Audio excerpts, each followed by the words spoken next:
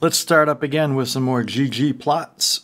Last time we left off with the iris dataset being plotted here on the bottom right hand side. You can see that you can kind of cluster it maybe with all the red dots, and you can see the green and blue are kind of mixed together. And it has a legend, and you can see the x-axis and the y-axis have labels, but let's modify those labels to be a little bit more aesthetically pleasing. So, and that being said, let's start from scratch so that we can all be on the same page. We're going to do we'll do an R notebook, and we will just clear all this out. Remember how to insert a chunk, Command Option I for insert. And now we have an R chunk ready to go. We'll put a header in there saying we're going to do a scatter plot. Scatter plot 1. And I'm going to show you a little trick with this R Markdown as well that I didn't show you in the previous lessons. Let's get started by first doing a quick view of the iris dataset once again. I'm just going to do Command Enter on that. And we have sepal length, width, petal width, and the species. So the first 4 features are numerics. They're basically decimal numbers or doubles. And then the species is what we call a factor or a categorical variable. Now, having like a species called setosa versus color, whatever these species are, there's not one that's better than the other. So just be careful when you deal with factors that if there's no true order to them, that matters. And it doesn't matter, it depends on the situation. But in this case, the species has no order. Setosa is not any greater than versicolor, and that's not any greater than virginica, right? So there's no order involved. So these are factors. Let's close this out. We're not going to really view it. We want to plot this. Remember we did library ggplot2. We load that. In fact, what we should do is probably load the libraries in one section here and say load libraries, and whatever libraries we're going to use we'll put right here, and we can hit the play button. Now it's loaded in our memory, we can use it. Now let's talk about the first plot. So we'll say this is going to be a scatter plot, and Command Option I, we get another R chunk. Alright, so now let's do a quick plot, ggplot, and we're going to plot the iris dataset. Remember, if I hit Command Enter on this now, it's going to be a blank slate. Now, because I'm in an R Markdown and I'm in a notebook, you see that the plot is actually in line with my notebook file here. It's not over here where the plots are. All right, so we can make that a little bit smaller so that you can view it better. Now, we don't want just a blank spot, we want an aesthetic. So AES, remember, is the aesthetic for the second parameter in ggplot. And we'll set an X equals and a Y equals. So X equals what? Oh, I forget what they're called. Sepal length, sepal width, whatever. Oh, maybe SEPA. See, it doesn't autofill right now. So instead of doing that, I'm going to just go ahead and type in iris $. And then I have my list right here. So let's just plot the length versus let's do sepal.length and petal.length just for fun. All right, so that's my X. I'm going to make my Y is equal to the petal.length. Okay, we have that there, and we'll close that off with another parenthesis, and let's run this and see what we have. All right, so again, we're back where we were. We have a grid, we have x-axis and a y-axis, we have some grids with some actual tick marks on there, 5, 6, 7, 8, and 2, 4, 6. All right, so we're missing the actual plot itself because we never told this we said, hey, we're going to get ready for a plot, but I never said what to plot or what type of plot. So just like math, we just do a plus sign, and I'm going to add some space here, and I'm going to type in the geom point. That's the scatter plot. And once I hit the play button on that, we finally have our plot. And now remember, in our aesthetics, we can actually add a color as well if we chose. So comma, and we can do color equals. So we're going to set the color equal to that species, the categorical or the factor. So that's going to be the iris.species. Now when we hit the run button, we have those colors, and here we are. Now, what I want to show you is that you can store these plots as just like anything else, another variable. So I'm going to call this my scatter plot, right? Set that equal to all of that, and you see nothing happens because all I did was say, hey, make this plot, don't display it, but store it into the variable called myScatterPlot. Now, how do we display it? It depends, but most likely you can just type in myScatterPlot and have it run within this chunk. If not, I'll show you a different method. I'll show you both methods just in case. So there it is, it runs. You can actually put it in a print function as well, and this might be a safer bet, I'm not too sure. And it does the same thing. So if you do run into problems, just remember that you can print the plot as well.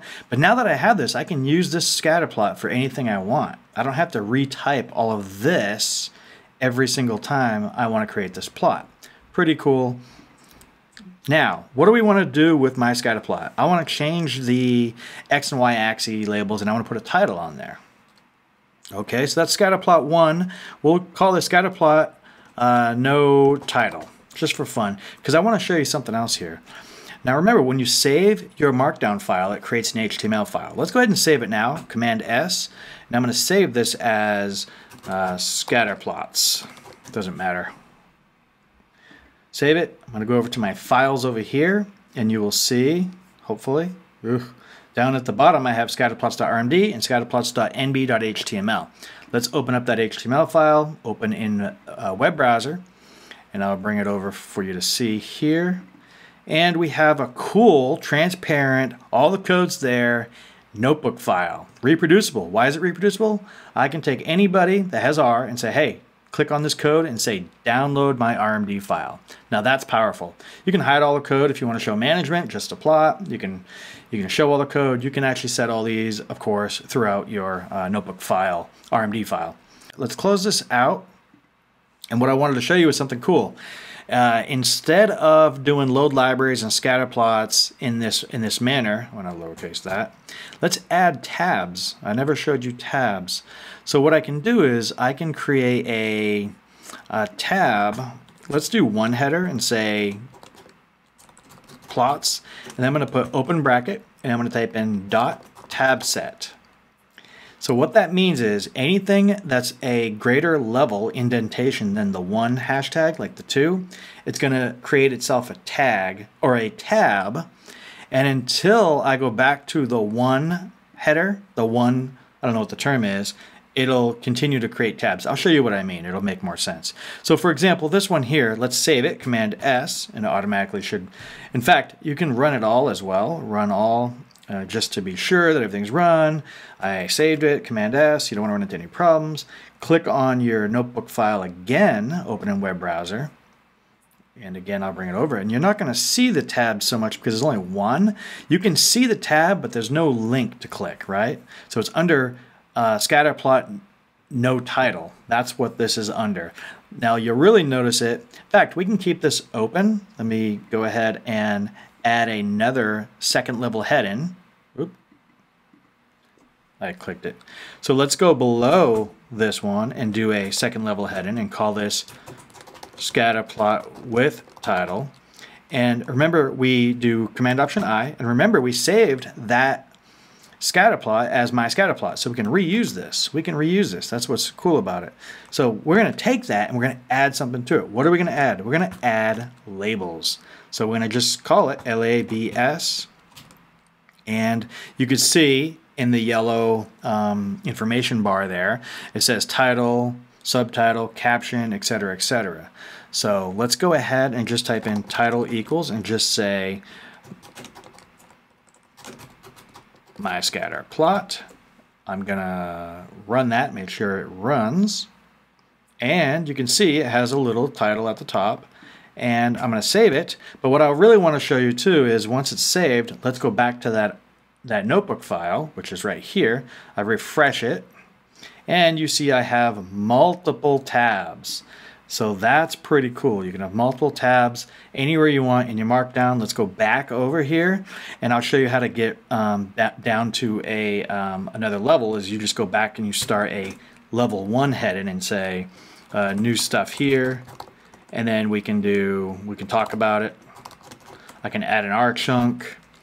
And what I can do is under new stuff, I can also make more tabs. .tab set, don't forget. And then now any second level header, so second level header will have will be a new tab. New tab again. And I'm just giving you the idea here. Yeah, that must be my Boston coming out. Idea. Idea 2. We save this. We send it to our boss. We click on the file again, open in web browser. And here we go. We have multiple tabs for this top one. Scroll down and we have new stuff with multiple tabs here. In fact, you can have tabs within tabs within tabs. You can continue to do this. I'm not sure how many levels. I think it's something maybe 6, but I could be wrong. So you get the idea. That's how we want to do our tab sets. Have fun with the tabs, playing around with them. And let's go back up. Let's clean this mess up here. I was playing around with second and third level tabs. We don't really need those at the moment. So cool. We have our second tab with the My Scatterplot label. Let's go ahead and create a third tab. And we'll do that with a second level header and say Scatterplot with title and axes labels. And I'm not going to get into all of the different things you can do here because as we go through these tutorials, we'll add more, we'll subtract more. You're going to start Googling this stuff, Stack Overflowing it. You're going to find some really cool ways to twist and turn the text, make it centered, and I will get through some of that as we go, but I wanted to give you a taste of it here. Alright, so what did we do here? We have My Scatterplot, plus we added the labels. We didn't save it as anything, but we could have, but I'm not going to. I'm going to go ahead and Control C on my Scatterplot, and let's do the title again, but this time we're going to add the labels. Labs, L-A-B-S, and we're going to say title equals my title, but this time we will add the axes as well. So X equals sepal space length, Y equals petal length. All right, let's run that, make sure it works. Ugh, hit the wrong button. I don't even know what that button does. Run all chunks above. Okay, cool, that works. So there it is. We have our awesome, prettier looking, more aesthetically pleasing X and Y axis with the title. Now let's save that with Control S. Check out our last final notebook file here. So we have our plots all in different tabs. It's just one other way to present this to your colleagues, your management, and don't forget all the code can be hidden. You can download the entire RMD file and open it up. And don't forget, Iris comes with it, so anybody should be able to run this. If you're doing it with a CSV file that is not from the Iris or not from the standard data sets that come with R&R Studio, then you have to provide them with that as well, the actual CSV file, because this will not contain it. That's it for this one. We'll keep it short. The next one, I'm going to show you how to incorporate some bar graphs, different types of charts, maybe some box plots, things like that. So stay tuned. Stick around.